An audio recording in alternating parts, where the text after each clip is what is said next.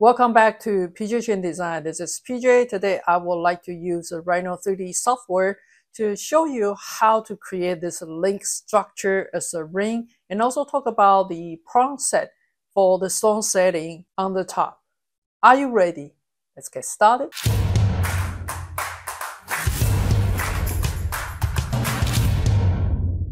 I'm going to hide the stone first to show you the structure before we starting from the scratch. And as you can see, I have a ring connected into one piece, and then one of the ring on the side is higher than the other. So you will have this more dimension look over there. So that's starting from the scratch. That's starting with the front view, and we want to start a circle. I would like to set this one for diameter 16 millimeter. And you will use whatever ring size that you wanted to build this ring.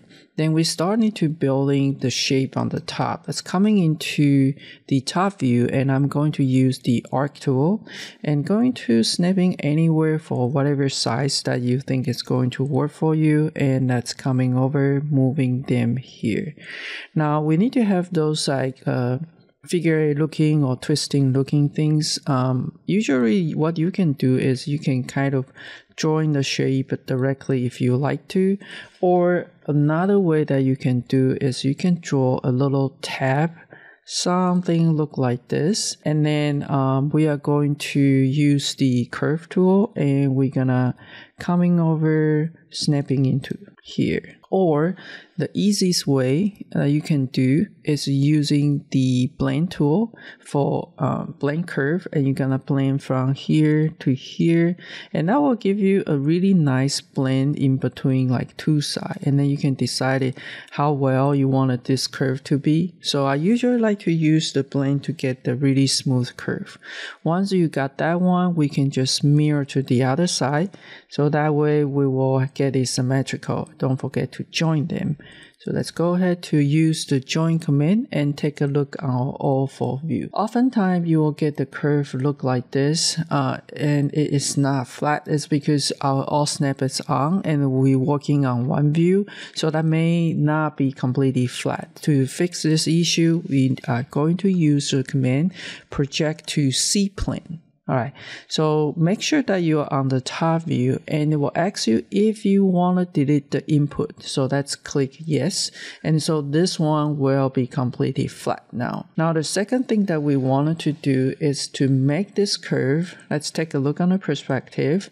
It's follow this curve over there. So we are going to use the command. It's under the curve tool. You have this one called curve from two view, which means you got this is your first view, this is your second view, then you will get something like that. Now we have this curve there, we just need to make it one is higher, one is lower, but we don't need all the way to the bottom. So I'm going to use this original curve and to trim all the way on the bottom, so and to hide the one in the middle. So now we have this one, but because it is coming from curve from two view, you got so many points here, it's really hard to edit them and make them smooth. If you want to move them up, it look like a kink over there. So let's go back and we want to rebuild this guy. Let's go ahead to rebuild to make it something more manageable. Currently we have 52 point and I want to make it into 14 point and click OK and see if it is too much of a difference.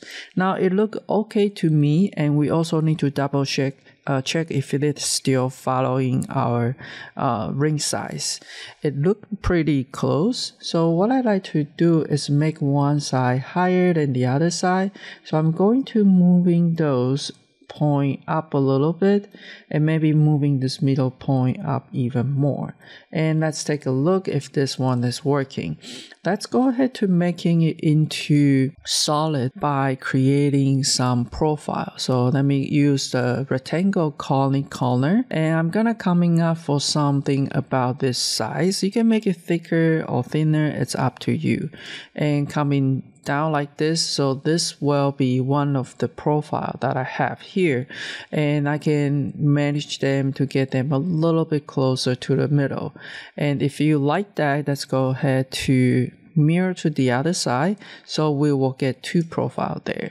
Now this is going to be the gap between two rings. If you want them to go closer, you can just moving this one down and mirror again. Alright, so let's take a look if this one will work for us. I would like to use the surface tool. You got sweep one rail, and you got this rail. This is the cross section 1, cross section 2.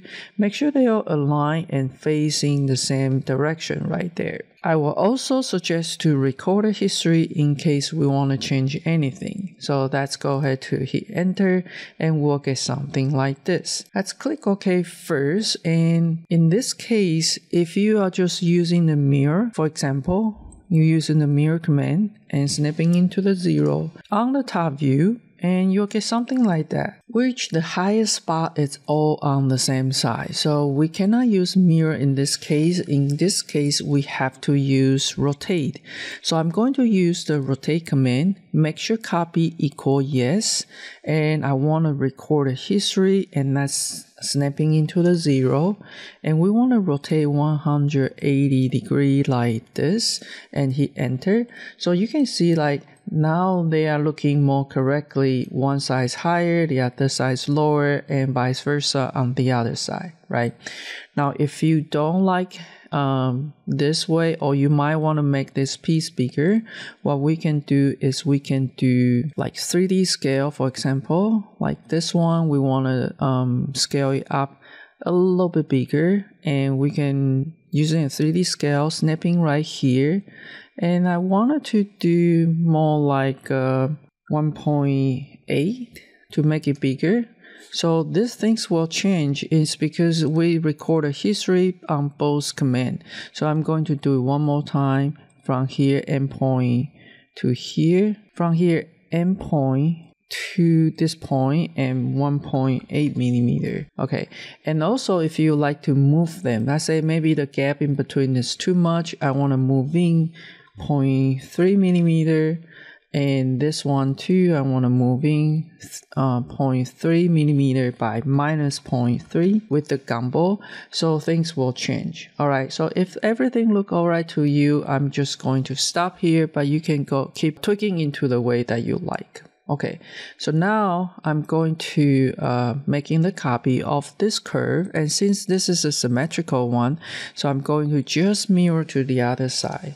Now we have all this curve right here. I'm going to mark them into the red colors. It's easier for you to see. I would like to have this one coming into this end, right? So we are going to use a sweep one rail, and this is the rail, this is the cross section 1, this is the cross section 2, and we're going to make sure they are aligned, and there will be something like this. Then we're gonna turn around. If we wanted to do the same thing that we are just going to do from here to here as a cross section, and you'll get the ring like this. Okay, let me hiding this section there. You could do something like, and you can use a sweep one rail, then you use the curve from this side to this side. Okay, so not so sure if they are aligned. What you can do is move them into inside of the ring shank and go like this. Notice that they are facing different directions, so I'm going to flip it one of the arrow like this, and let's click OK. And then you will get something like this. So you can have this one coming into this end, and we can do one more time going with a rail and cross section from here to here. And again, I want to make sure they are aligned, so I'm gonna moving them inside, and hit enter, and you will get something like this. So you can have this kind of a style if that works for you better. So now what we have left is the stone setting. I have been talking about Prong-Set in many other videos, so I'm not gonna repeat there. You can download this stone file by joining the mailing list from my newsletter, and you will get the link to download this stone. So we're not gonna repeat that specific for the Prong-Set, but I would like to talk about the arrangement for the one on the side. Now we are going to look at something like this. I'm going to making a copy and make it a little bit smaller to fitting into the side over there. You can take a look first and see if that is too big or too small, and by moving it down, tilt it a little bit and see if that will fit better. And sometimes you want it to be overlapping, just need to make sure that the casting will be one piece instead of like floating inside of that triangle area. So I'm going to go back and look at this. This is a little bit too big for me, so I'm going to scale it down just a little bit. Okay, first of all, we need to make a cup underneath it. So let's go ahead to use the tube tool, and I'm going to snapping, make sure vertex is on, snapping right in the middle right there, and I wanted to create something coming in like this. It doesn't matter like how tall you want. You can make it longer if you want to, because we're gonna trim it off anyway. Okay, so that will be the metal underneath the stone, and then we are going to move one out here and making a copy and move it up roughly like this. Okay, and simply just have this one mirror to the other side by using the mirror command and bring it back right there. So now we have the arrangement. The second thing that we need to take a look is where we're gonna have the prong in order to secure this type of arrangement. So I'm going to draw a straight line first, coming up here. It doesn't matter how long because we're gonna trim it off. And with this one, I'm going to simply just pipe it. So let's pipe it into a decent size. You don't want it to be too small. You don't want to be too fat either, because if you have it too fat, it may not look good. You will look more into the prong instead of a stone. So we want to make sure the prong is not cutting more than 25%. So I'm going to also making a copy right here in the middle. Okay, now we will also need another one moving up right there. As you can see the way I arrange the prong, I want to make sure that the prong is not being cutting more than 25%. Okay, so now I have that one. I'm going to move another one, just moving up like this, making a copy, and we also need another one coming over holding two stone right there. Okay, so now I have those two. I can simply being symmetrical by mirror to the other side. So we'll get something like that. If you take a look on the side view, they look something like that. Now, this prong may be like way too tall. We just need them to be a little bit taller than the table of the stone, and that will work. So if that works for you, let's go ahead to group it. I also like to do is to making a copy instead of using this directly, because we might need to come back and fix it, and it is easier when it is flat, right? So let's go ahead to hiding this one, and we are going to deal this one from the front view. I'm going to move it down here and tilt it the stone, move it, set it down, move it back here, take a look on the perspective view and see if that is working. Now I feel like this is too much.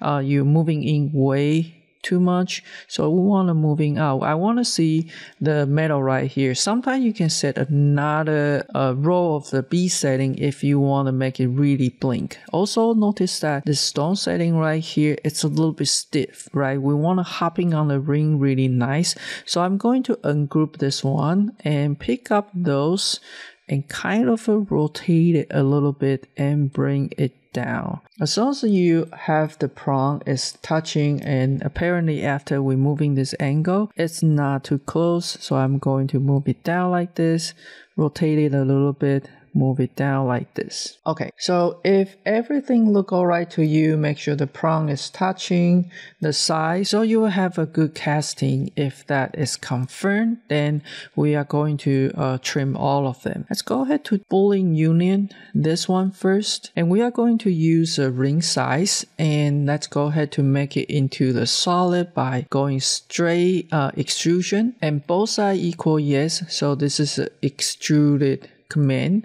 and then we want to trim it anything that we don't need it. And since this is a solid, we're going to use the Boolean difference. This one and this one will be different out by this one. Okay, so now it's nice and flush to the bottom. Let's go ahead to mirror that piece to the other side. So we'll get something like this. I hope you enjoyed the video. If you want to learn more about the stone setting, I have a specific course for you. Check out the link in the description below. It is a must tool for your jewelry CAD design. Thank you for watching, and I'll see you next.